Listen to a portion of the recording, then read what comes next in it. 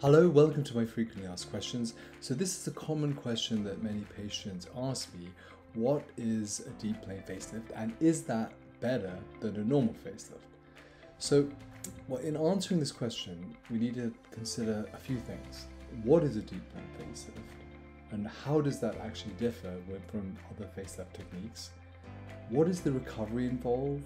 Is there discomfort? Is there swelling? Is there pain? Well, these are all important considerations.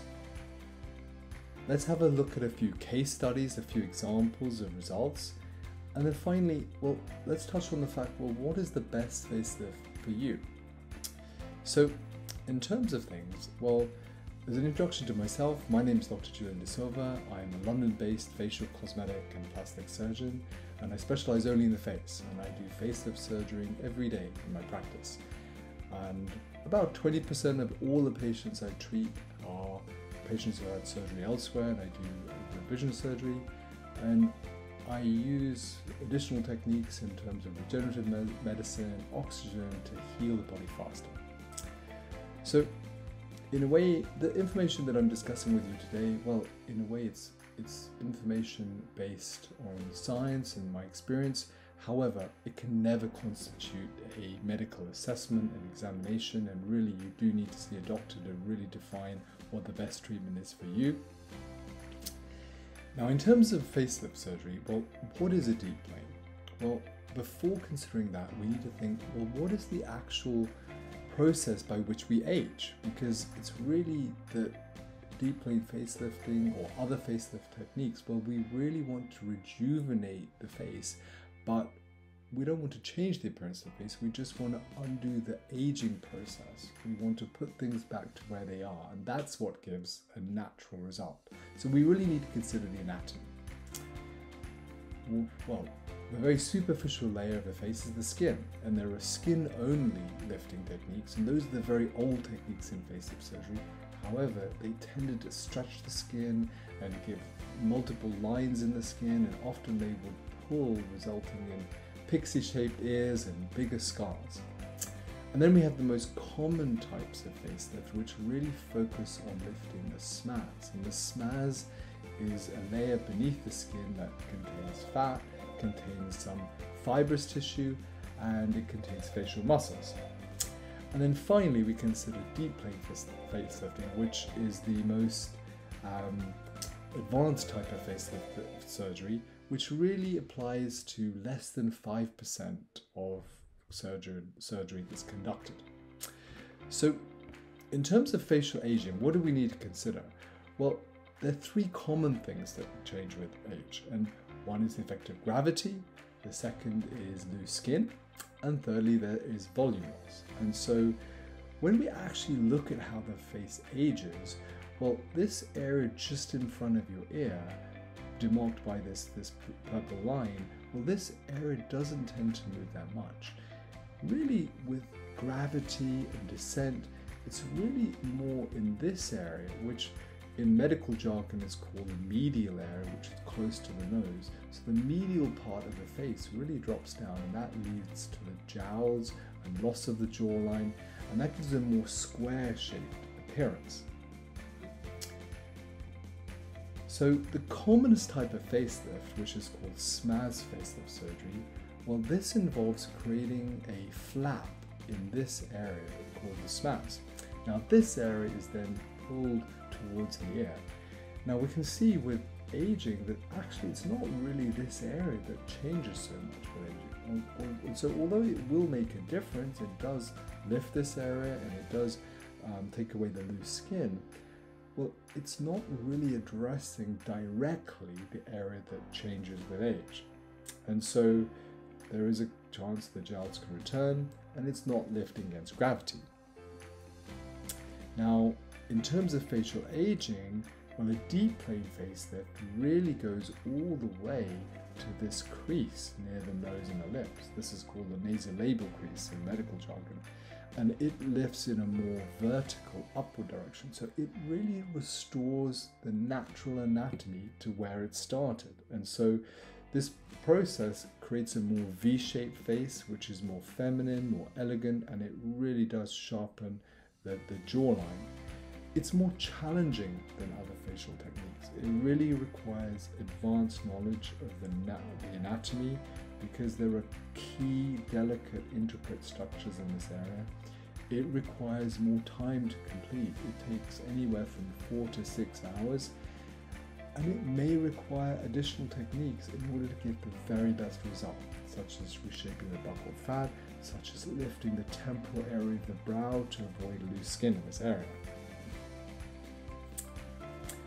So in terms of non-surgical facelifts, well, this really isn't a type of facelift, and so it's generally patients who are younger, who have more volume loss and minimal loose skin, and these treatments often include fillers, but sometimes they also include radiofrequency, threads, Botox, other treatments.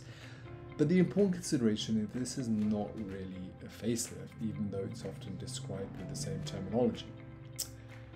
And the main issue with this is too much volume just doesn't look good. It doesn't look natural, and unfortunately many celebrities and have their kind of photographs published in the mainstream media, and it just doesn't look quite natural. And there is a point where non-surgical treatments just don't offer a natural improvement. A skin-only facelift, well, in a way, this is really for very early facial aging, and where patients really only have loose skin. And sometimes this can be because patients have hypermobility, that is, they have very flexible joints, and so the way you're made genetically is the skin tends to be a bit looser. And so in a way, this is not like a true facelift because it's only really addressing loose skin and is really for younger patients. A max facelift, well, this is a type of mini facelift, and it really focuses on lifting the face with either 2 special stitches or 3. It doesn't allow much change in the neck. It doesn't allow for any variation on the technique, such as deeper soft tissues, buccal fat. And so it's a simplistic technique that does offer an advantage for younger patients, but it does have limitations. My personal experience is, well, it's very difficult to use one treatment for all patients. It really needs to be customized for every individual, and definitely less is more. If you can just use a non-surgical treatment, then that's preferred. If you can just use a mini facelift, well, that is preferred. But for some patients, well, if you have more changes in the face, more aging, more loose skin, well, you really need to address this. Some patients may need additional procedures. If you have a really small chin, well, augmenting the chin, such as with a chin implant, will make a really big difference. Sometimes they can be prominent with buccal fat, and that needs reshaping. And really, we can beautify the face by using the golden ratio to make the face more elegant. What is the recovery? Well, in a way, with scientific papers, they've suggested that deep plane facelifting has a faster recovery than other SMAS types of facelift. However, from my experience, the recovery really is balanced between what is done. The less surgery that is done, the faster recovery there is. And within that, there is so much individual variation. And with my patients, well, some patients who have quite advanced facelifting surgery, some patients look brilliant even at 24 hours. However, some patients can really look quite swollen.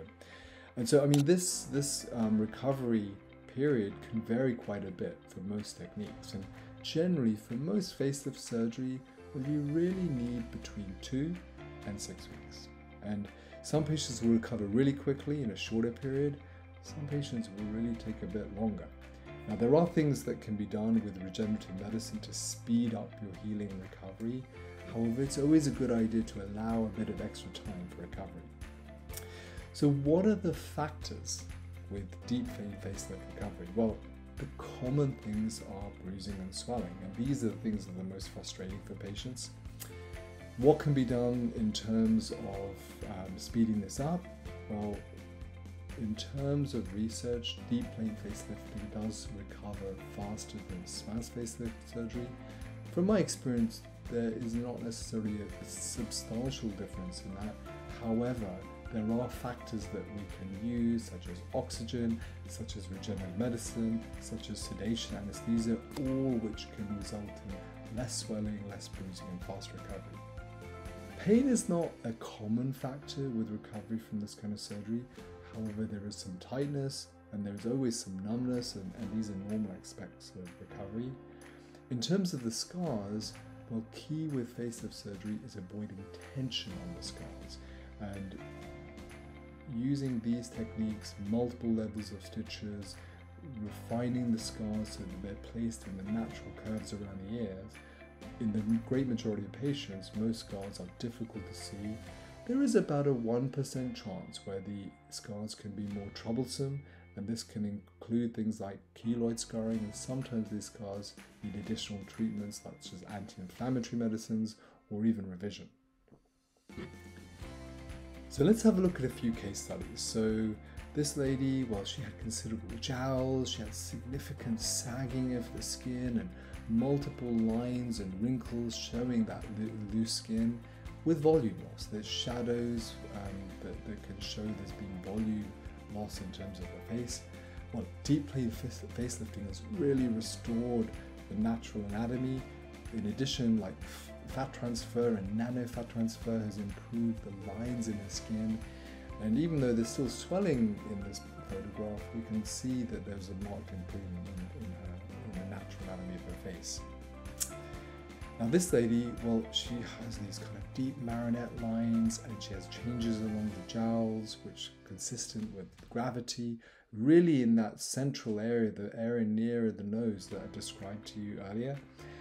And deep plane facelifting, well, it really restores that natural anatomy, and this is often an area where the buccal fat can be a bit prominent. At the same time as deep plane facelifting, that buccal fat can be reshaped, and that can really make this area much more elegant. And this is a challenging area, non-surgically and surgically, but using these kind of techniques, it can really be made significantly better.